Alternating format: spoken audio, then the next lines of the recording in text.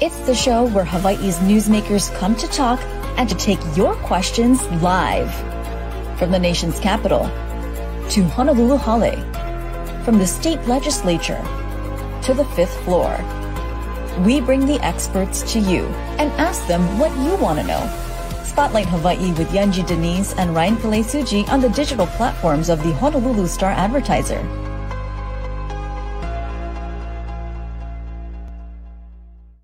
This episode of Spotlight Hawaii is brought to you by Long's Drugs. Well, aloha, and thanks for starting your week off with us. I'm Ryan Pelesuji, joined by Yanji Denise, and this is Spotlight Hawaii on the digital platforms of the Honolulu Star-Advertiser.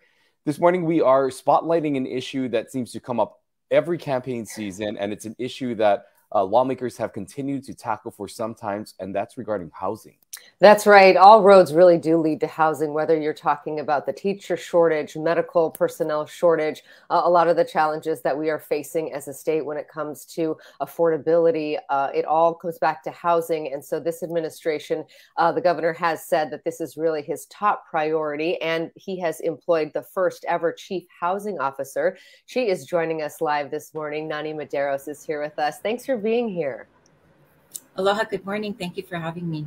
It is so good to see you, and we want to get, of course, to the housing policy initiatives that you are working on. So interesting because you are the first ever, as we said, chief housing officer the state has had, but it's impossible, of course, not to address the issues that have come up over the last week involving Senator Favela.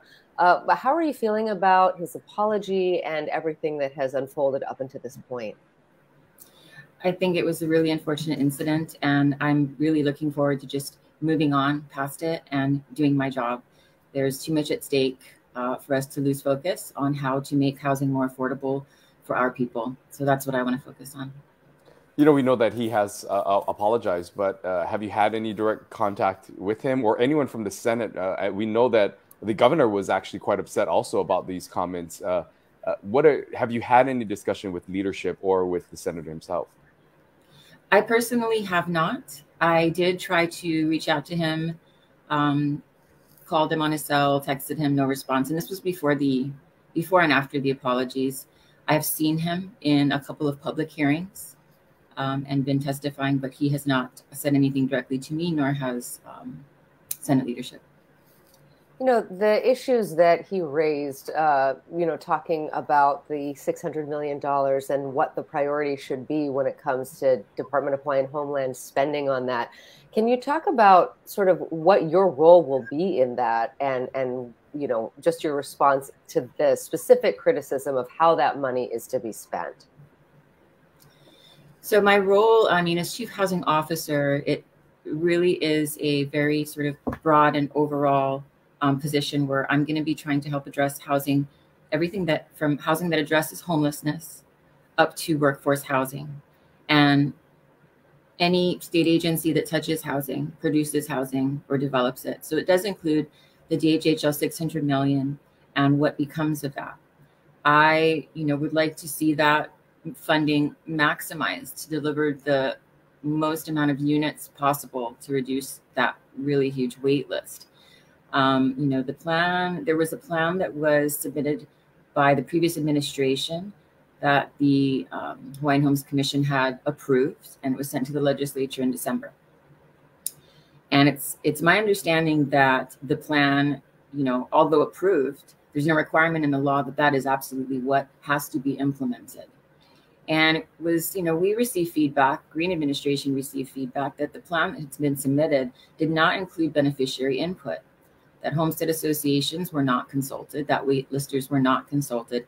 And for us, that was concerning. We thought that beneficiaries should have some say in how that 600 million would get spent, at least be able to provide input, or feedback.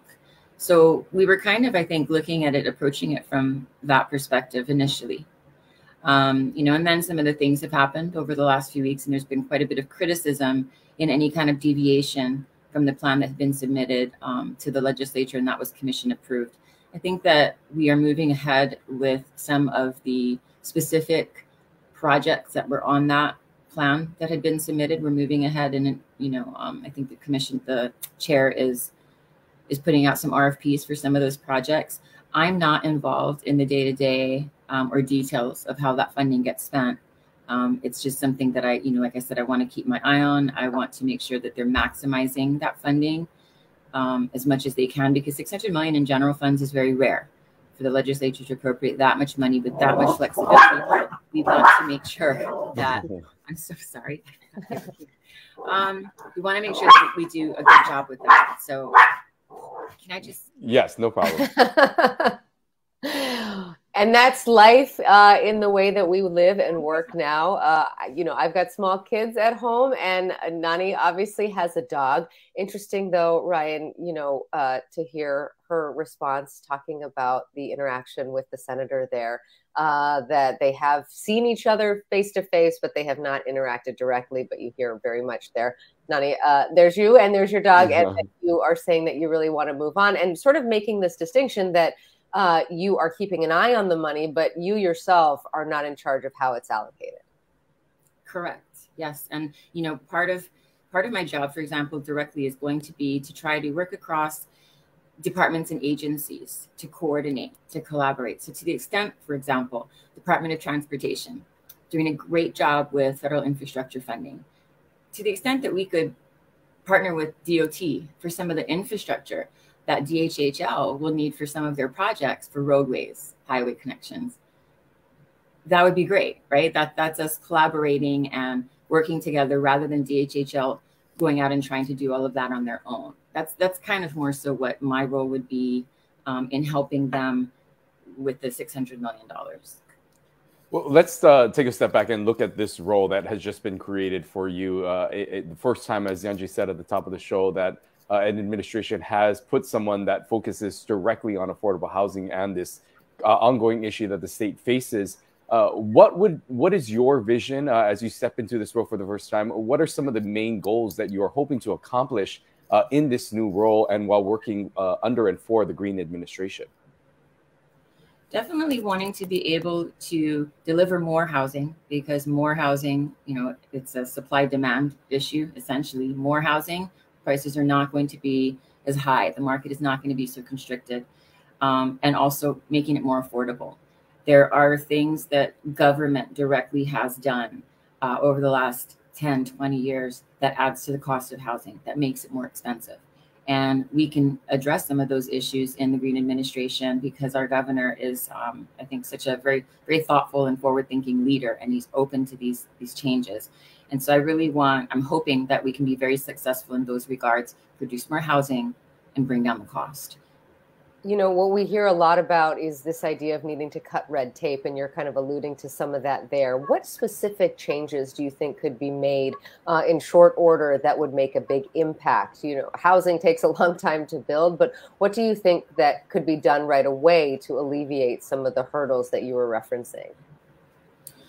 Well, I mean, to be fair and to manage expectations here, when it comes to looking at things like the regulatory climate, some of the, the regulatory burden that's on development, which directly adds to the cost, that's not something that we can necessarily address quickly. We're talking about statutes. We're talking about agencies that have overlapping reviews. We're talking about processes that were created and established at the state level in the 60s, 70s, and 80s, which since that time, our counties have evolved heavily and created some of their own departments and agencies with the same responsibilities. And in some ways, there's a school of thought where, home rule, county level, management and decision making is more appropriate than the state level managing individual counties and communities and making those decisions.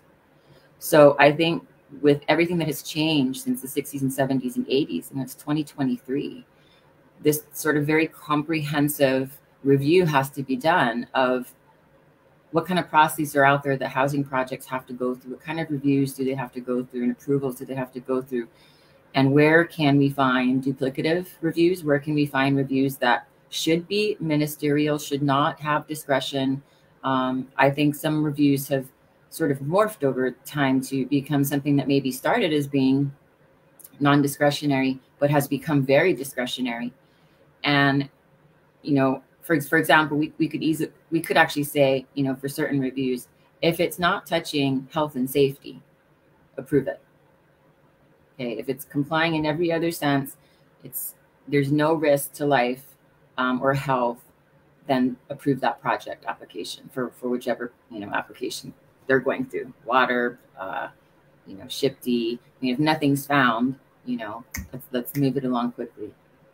So, you know, I think that work is going to actually be probably one of the maybe longer term things. I would like to see some results maybe by the end of the first year. But I'm not sure, honestly, just trying to manage expectations, because I know how thick it is, both in the statutes and then in the administrative rules that implement the statute. And then there's each county with their individual ordinances that we want to look at as well. Let's talk a little bit about some of those results and how you're going to measure success within this department. What in your mind would be some of the benchmarks or goals that you folks are trying to achieve, whether it be numbers for specific housing or individuals on the streets? I mean, how are you going to manage as well as to really deliver on some of the expectations and benchmark goals that you have in place? Well, you know, Governor has made some comments about, I shouldn't say made some comments, Governor campaigned and mentioned, you know, 10,000 units that he'd like to build. So that's definitely our goal. We have been able, we've asked for projects in the pipeline from both private sector developers and our state agencies, the HHFDC, the Hawaii Community Development Authority, HCDA, and Hawaii Public Housing Authority. And I've got a stack about this thick on my desk. We've also, I think, gotten from the Land Use Commission projects that they've approved. We're going to be monitoring those projects. We're going to be convening a group of all of the decision makers from the state agencies as well as county agencies that approve have any role in the approval process for the different permits that these projects need. And we're going to make sure that those projects stay on track. And if they get stuck, then it's going to be my job to get them unstuck and to make sure that they're moving along. And then I think another goal of mine, which is a bit more short term, is if we can prevent any kind of legislation being passed this session that directly adds to the cost of housing, that'll be a win. I'm interested also to talk to you about housing rental vouchers and housing assistance in that frame, within this framework. I know that the administration has set out some pretty high goals in terms of offering increased rental assistance. Who do you think basically should get to the front of the line for that rental assistance? Do you think that there should be, you know, leverage given to perhaps teachers or healthcare workers or some of the industries where we see we need a lot more workforce housing and we need a lot more workers in those sectors? Or how do you feel like that money should be divvied out? I think that people across the board actually need that assistance. We've got a couple of existing programs in the state, rental subsidy programs. There is a request in the governor's budget this year that increases one of the subsidy programs from $1 million a year, which is, I think, what it's gotten consistently since its inception, to $13 million, split over the biennium. This particular rental subsidy is capped at $500. It has been since its inception. It's been able to help. It's been able to help people primarily at 30% AMI and below. So you're very, very low income earners, and primarily, I think the priority for that program is your lower. I think they can provide vouchers or subsidies for people at 80% AMI and below, because there's such a huge need. They can never really get beyond the 30%. So we were proposing a huge increase, as I said, from $1 million to $13 million. Keep the same cap at 500, but that will allow us to help people that are in sort of those higher income brackets, but still not, you know, making a ton of money.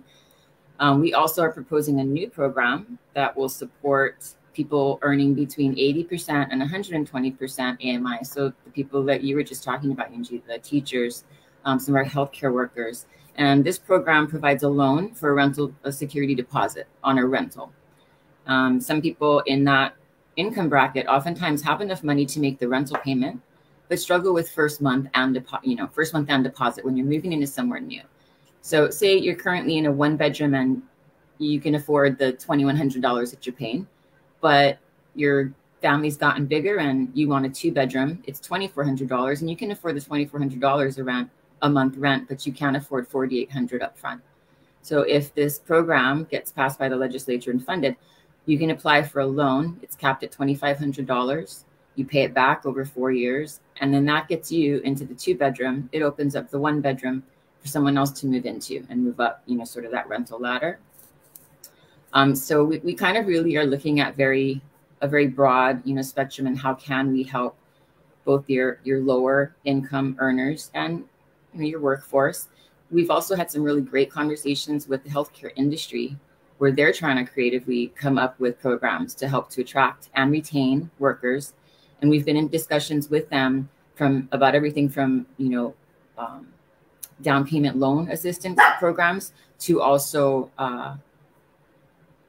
perhaps, and this is a big perhaps, but even, looking at a public-private partnership on developing housing for healthcare workers. And then I know also that the DOE is exploring workforce options for teacher housing. And there's a number of bills moving through the legislature right now to support allowing the DOE to use public school lands to develop teacher housing. And we would strongly support that. Want to also just talk about, when you look at the whole full scope of housing, there's so many, of course, price points. There's so many different types of socioeconomic issues that you are dealing with. How do you prioritize that when it comes to the type of housing, whether it be from the kahales that we know that the governor is a strong advocate for and that you've worked on? Then you have like the affordable housing projects, the workforce housing projects. There are different levels of housing, and the amount of funds, I guess, it will cost to build these different houses based on your economic status. How do you prioritize that? Where do you see the biggest need and the state filling in first? They're all a priority. I think that, there's a good amount of investment in state funding that goes towards providing housing, rental housing, and also to a certain extent for sale housing through the HHFDC for people earning 120% AMI and below. And then within that, there are specific set-asides that each project has to provide a certain percentage of that project in housing to people at 30%, to people at 60%. So, I mean, I don't know that we want to necessarily change any of those formulas, but I think that we need to recognize that everybody needs help, and there's a very vocal, the advocates for people who are on the lower side of, earnings 60% AMI and below, those advocates are very, very good. They're very good at what they, at carrying that message. And I think, in my opinion, therefore, there's quite a number of programs that support that demographic. Your workers from, that are earning above 60% AMI and all the way to 120 or 140% AMI, they can still really be struggling, especially if they have kids, if they're a family unit of, 3 or more, 4 or more, or even single parent, with 1 or 2 children. It is very difficult to make ends meet. And I was in that category. I mean, I lived that. So I think it's really important that we also remember our, middle class. It's basically disappearing because there isn't a whole lot of assistance for them. Not as far as like, cash subsidies for things like that. So I think that they're all important, Ryan. And, I'd like to, rather than choosing one over the other, if we have the resources, I think we need to direct resources to both. Yeah, tell us about that a little bit more. I'm interested how your personal experience and your life experience, informs the work that you're doing. So I was a single mom. In fact, the whole reason I got really, really passionate about homelessness and housing was actually when I worked for Governor Lingle at the time. And one of the areas I advised Governor on was housing and homelessness. And at the time, the largest at-risk group for homelessness in Hawaii were single mothers. And my daughter was 2 at the time. And I mean, I lived paycheck to paycheck practically my whole life. Only in the last maybe year or two was I able to stop doing that. I've taken my daughter on one trip her whole life till she was 18. And it was to the Big Island. And I had to take my dad and my sister so that we could split the cost of one room and I could afford it. I mean, it's just very difficult. And, you know, and I wasn't getting any government assistance and I always worked full time.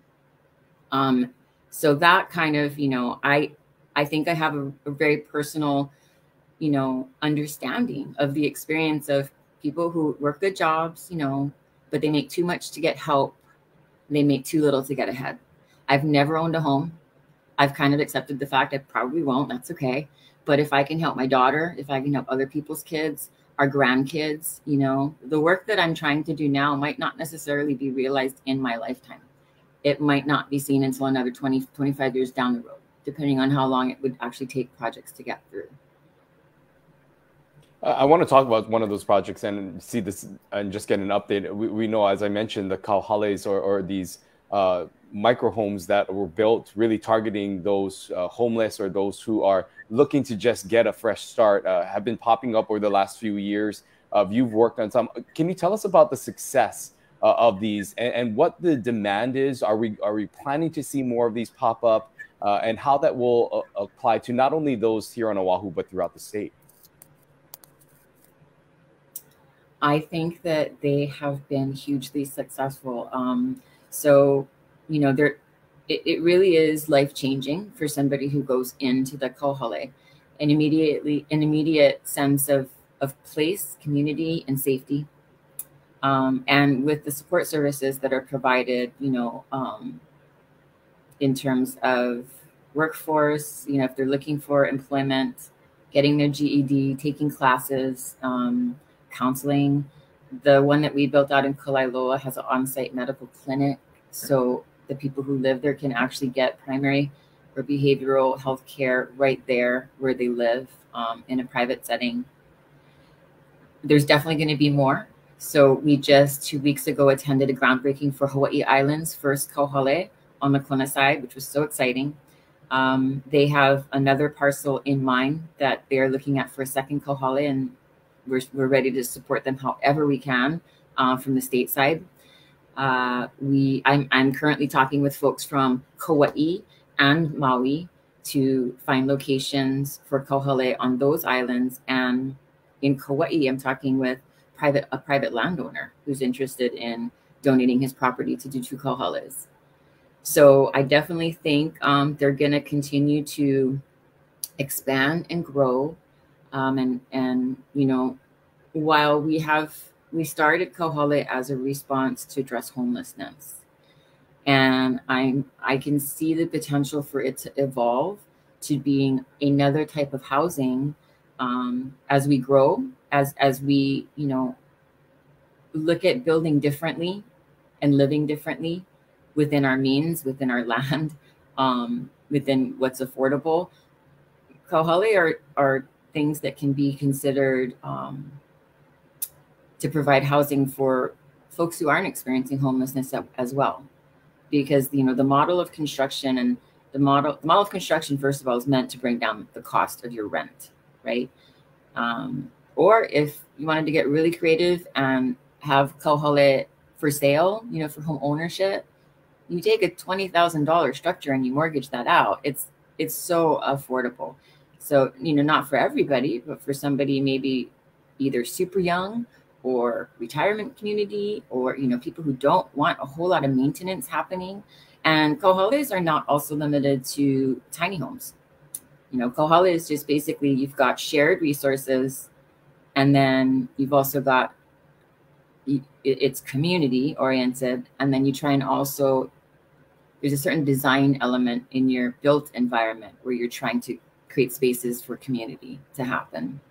So yes, it's absolutely going to grow and multiply, Ryan. I'm super excited to see that happen. I'm interested, you know, this whole idea that we could see that expand out to not just providing sort of an emergency shelter, if you will, or a temporary place, but really have that be, you know, someone's permanent home.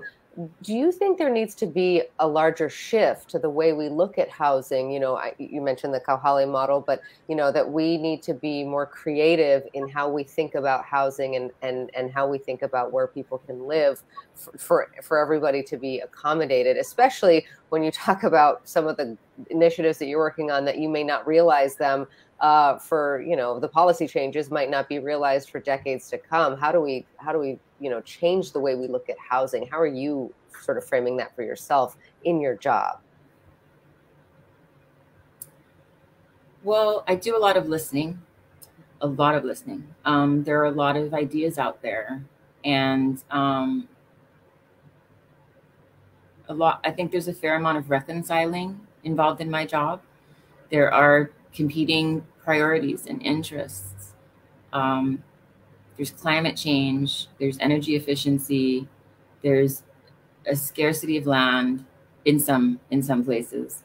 And then there's an incredible housing need for our people, right? And how do we plan for a future where we can accommodate all of those things and not sacrifice what I think is our most valuable resource in Hawaii, which is our people? And if we don't, we can't provide that housing, they're going to keep leaving. Our people are going to keep leaving. They're not going to come back. And so I think, the single family home isn't necessarily for everyone. I think it plays an important place in the market. The product does. But we need to also be open to living in other types of shelter and not maybe needing so much space, maybe not needing so many cars. It depends. There's a lot of options out there, Yunji, but I'm doing a lot of listening right now. It's been 2.5 months on the job. And my style is not to come at something like I have all the answers. I know I don't. So listening, learning,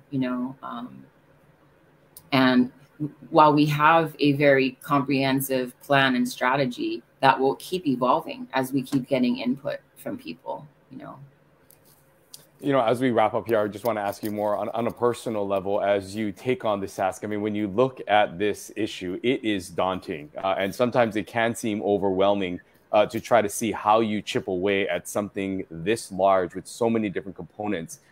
For someone that is taking on this mantle and this responsibility while also drawing criticism already from, as we talked about at the top of the show, Senator Favela. How are you personally handling this and looking at this in this new job while also managing some of these exterior noises that are also coming into play?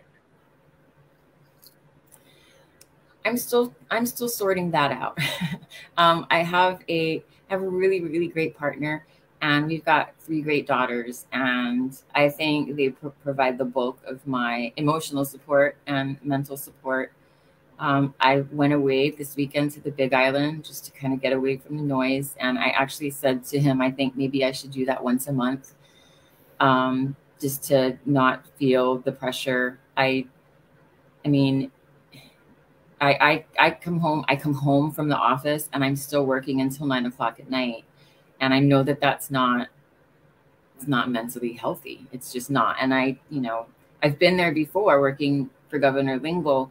I want to work smarter this time, being in a governor's office, and I want to be very effective. So I'm still trying to figure it out, Ryan, but I at least am aware, which I think is good, that I shouldn't kill myself. Certainly 2.5 months into the job. But just try my best, and give it everything I have. Yeah, I think that it must be daunting. There's just so much, as Ryan noted, to take on, just in the last minute we have left. What would you say to folks about, because I think that they look at this issue and as we noted throughout our conversation, this is something that comes up in politics. Every campaign season, every politician says, my priority is housing, and people still have so much trouble finding a place to live. So what would you tell folks about the work that you're doing and why this time perhaps it is different? This is the first time that we have a governor that is coming at this problem with a very strong political will. And I think that we also have people in the legislature just as supportive and just as eager to really take the issue and make a difference. In my voting lifetime, and I turned 50 last year, this has never happened. So it really is a very unique situation. We've got a governor willing to take the risks. We saw that when he was lieutenant governor. We saw it when he was a legislator. And that's really important because with housing, just the nature of it, you're going to have to take some risks. If people watching or listening have any comments, any thoughts to share, you can absolutely reach out to me at the governor's office. You can email me or call and get through to me and give me your ideas or thoughts. And our door is always open for input from the public. All right, Nani Medeiros, thank you so much for joining us this morning and giving us an update on this new position that you will be leading. We look forward to having more conversation in the future. This is certainly an issue that we'll continue to discuss. We really appreciate the update. Mahalo. Mahalo. Aloha. Hello. Thank you. Well, great to hear from her. And it was really interesting to hear just all of the different things that she is managing. She's trying to really tackle this very complicated issue from all sides, looking at short-term goals, the kauhales that we talked about, increasing those rental assistance vouchers from about $1 million allocated on an annual basis. Now this administration saying that they want to do 12 to 13 million, and really trying to address the folks who are what she was saying are not necessarily low income enough to qualify for services and assistance, but never making enough to get ahead. Those are the folks that they really want to try to help. And then just looking long term at policy changes that could help to free up development and clear some of that red tape. Yeah, and a lot of that red tape also exists within the county levels. And so in her role managing and representing the state, it's really, as she mentioned, working with those county agencies and trying to get everybody on the same page to see what redundancies can be taken away to help to expedite the process of some of these projects that would provide housing. We also heard from her there at the end saying that she's really taking a lot of time to just listen, trying to get a better sense of all the various issues that are tied to housing, but recognizing that it is a big ask. Also hearing from her about her thoughts about the record $600 million that has been awarded to the Hawaiian Home and really the building of that, and her role, saying that she is not necessarily in charge or is overseeing the purview of the spending of that money, but really just trying to find how the state can help facilitate some of the needs and working with DHHL on those matters. And one of the areas that she believes that there is some misunderstanding in her role in that $600 million and what others may think, which may have ultimately led to the comments made by Senator Favela. Yeah, she did say that she did receive the apology, that he made publicly, but that they have seen each other face to face, testifying on different measures, but that he has not approached her personally. She says she really wants to move on. She took the weekend to go to Hawaii Island and kind of decompress. It's got to be a lot to take all of this on, of course. And then when you're dealing with those personal criticisms and trying to balance all of that and kind of keep a clear head, you heard her really wanting to just turn the page and get away from that issue and focus on the work that she has, because it is so much to take on. We really appreciate her coming on today. It was very interesting to hear her thoughts about this new role, and we're going to be tracking what she does and the progress that we hope to see. And also, I do want to note that it was interesting to hear her talk about how personal this work is, saying that she worked for many years, and considered herself one of those Alice families, if you will, a working mom who never really could get ahead. She says that she sort of, made peace with the fact that she doesn't think she'll own a home in her lifetime, but perhaps her daughter will because of the work that she is doing. So again, that this is very personal. On Wednesday, we are switching gears and we will be speaking to the Navy about Red Hill. Yeah, we're looking forward to this conversation. Of course, Red Hill continues to be an issue. We're going to be speaking with a spokesperson from the Navy to address some of the issues that currently continue to exist. There continues to be issues about transparency overall, getting an update on some of the video footage that has continued to be asked for, as well as just the overall community interaction. There have been some community meetings held over the last few weeks that really have pushed back on Navy officials, and they've had to answer to some of those military families as well as local residents who continue to be upset about the Navy's handling of this. We're going to talk to them and get all the answers. We hope to hear your questions and see you right back here on Wednesday for another episode of Spotlight Hawaii. Until then, take care. Aloha. Aloha. This episode of Spotlight Hawaii is brought to you by Long's Drugs.